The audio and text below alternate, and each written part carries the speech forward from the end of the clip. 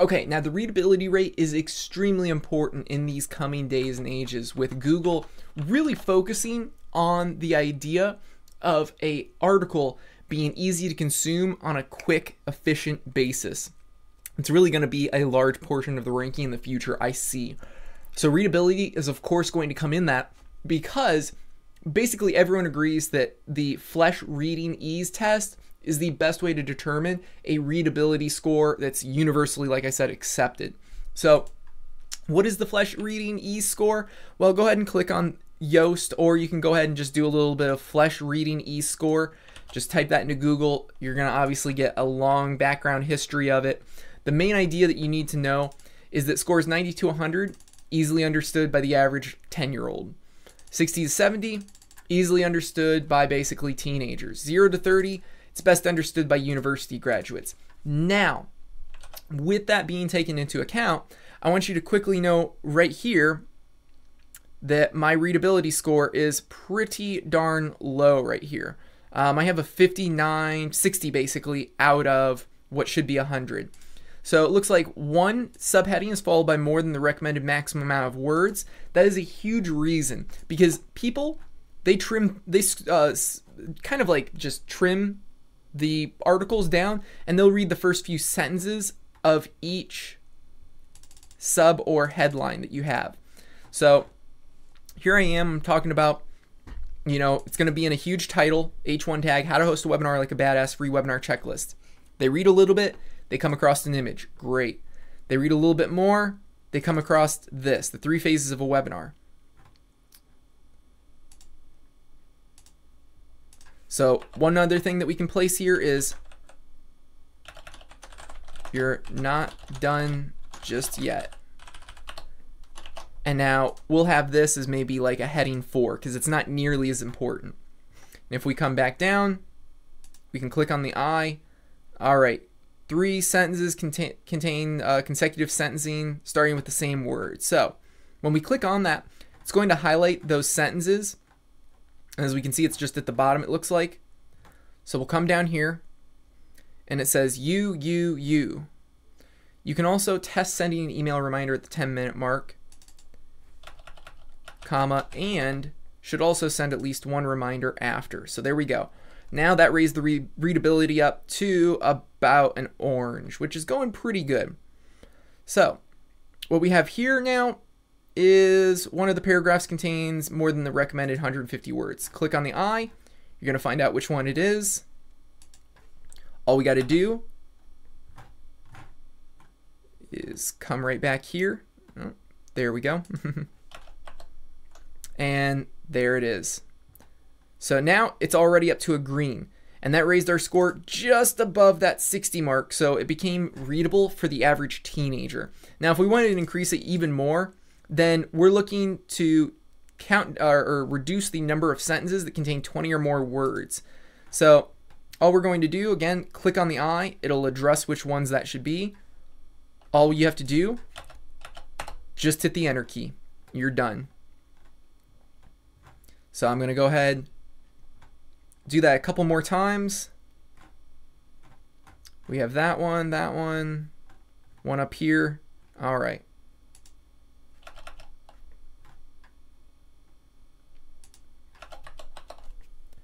There's another.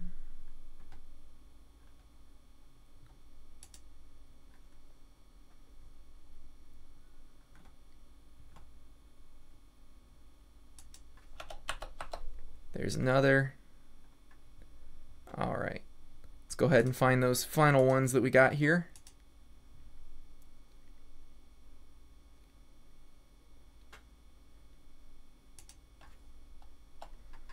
So what we may want to do is, and this has more than 20 words inside of it.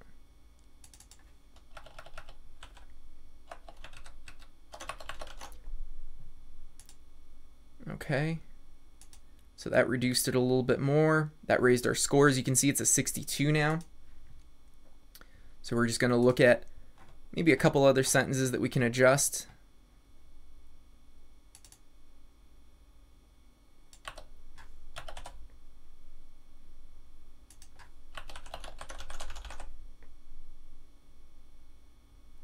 Okay. So now it's bringing it back up. Like I said, there you go. We could go in maybe a few more.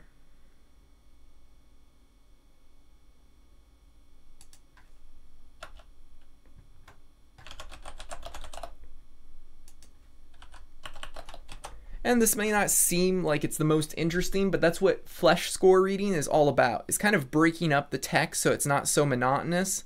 As you can see, I have a lot of spacing. Usually every 2-3 sentences, you want to have a new paragraph. Every about 100 words, you want to have a new sub or headline. You don't want sentences that have more than 20 words inside of them.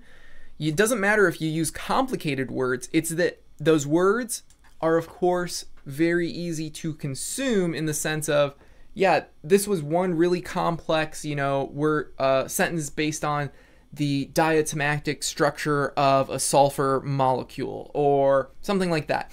Whatever that is, yes, those are complicated words, but the sentence structure in which you use those complex words makes it easier to understand. And that's what flesh scores are trying to really do for you. It's not the complexity of the nature that you're, or the subject that you're talking about, but the way that it's actually talked about. So once you have this, you can hit publish. Now, as you can see, I have a good readability score, good SEO score, and I have 530 words. So this is a pretty good article. This is something that is more likely to rank for host a webinar than almost anything else that is, written just generically and doesn't have a great flesh score, that breakup, it doesn't have an image that's been named after the keyword along with its alternative text named after that. So we want to follow all of these ideas here and make sure that all of our scores, again, are landing in that green by optimizing for all 13 of these things. And when I say 600 words, it's not that you can't make 2,000-3,000 word posts. They are more likely to rank inside of Google. But for starting out, do be easy on yourself and just try and put out content that's over 300 words and you're at least getting green lights on all of your posts. Once you do that, you'll be a lot more likely to rank inside of Google and of course get much more organic traffic to your website and the products that you're looking to offer to these individual prospects.